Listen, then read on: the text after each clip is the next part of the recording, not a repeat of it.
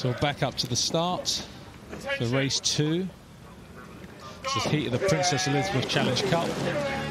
We have St Edward's School on the Berkshire Station and the King's College School Wimbledon on the Buckinghamshire Station. Both crews raced yesterday. Obviously, once again, looking at times of each other, they were trying to work out. They obviously would have competed on the domestic calendar before Henley. Yeah, but St Edward's here didn't race at national schools in the 8. So I'm not sure these two crews have raced each other in major competitions yet. They were racing in smaller crews and put this together since Henley, since national schools. There's a good mix in the St Edward's boat of J16, J18, so you know that kind of development phase that they're going through. They're trying to rebuild their program. Yeah, and I think that's what they did. They let the young kids race in their age category at national schools to get something positive out of it. And now it's great to come and get some experience here to use it for the next couple of years. And they moved out to half a length quite quickly there, just off the blocks. Looks really nice and loose. It's a great start there from St Edward's. Out the blocks into a lead. We'll just go up to Foley, and they've just increased their lead as they come towards or go past Foley there. Yeah, they've done a great job there, haven't they? Just using their rhythm to row steadily away. It looked like Kings didn't really get into rhythm off the start, a little bit rushed maybe, and then a bit frantic. Yeah, a little bit, yeah. And I mean, looking at the times yesterday, there was 10 seconds difference, and well, the race today shows the same sort of distance really. And also father-son combination here. Johnny Singfield coaching the crew with his son Barnaby in the St Edward's School on the 7 seat. That must be, yeah. As a young athlete, I was coached by my dad, and that kind of relationship is really special. And the older I get now and think about it, how lucky I was to have that bond or experience that not everybody gets to have. No, that's great, isn't it? Usually people say you shouldn't really coach your kids. Yeah. My kids row, I don't try not to coach them, but it's good that when people have a good relationship, I think it's a really powerful thing, isn't it?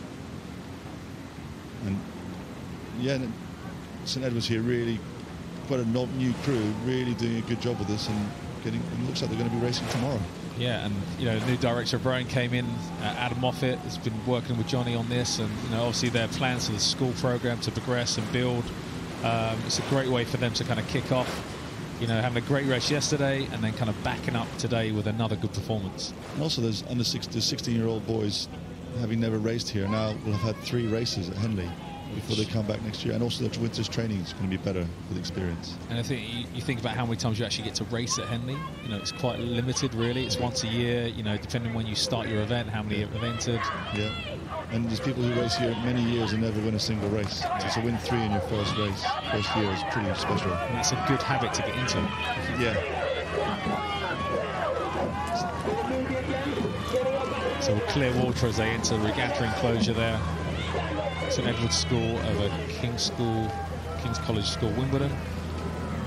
Yeah, they've done a very professional job, these young, inexperienced guys. The pressure doesn't seem to have got to them at all. They just executed their plan, and yeah, the boat's moving very nicely.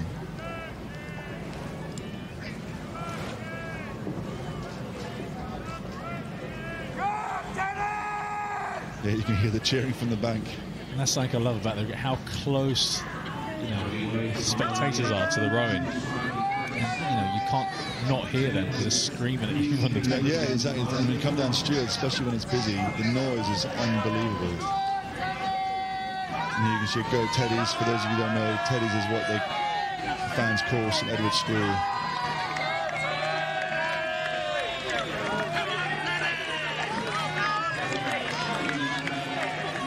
St Edward's have done a pretty professional job with this race. It's nice to get a nice long rest now. They've raced first thing this morning. They've got all day to kind of, you know, recover, wind down, and prepare for tomorrow. But what's unique about Henley is they won't find out what time they're racing until the end of today. So it's a great win there as St Edward's School crossed the line over King's College School Wimbledon in the heat of the Princess Elizabeth Challenge Cup.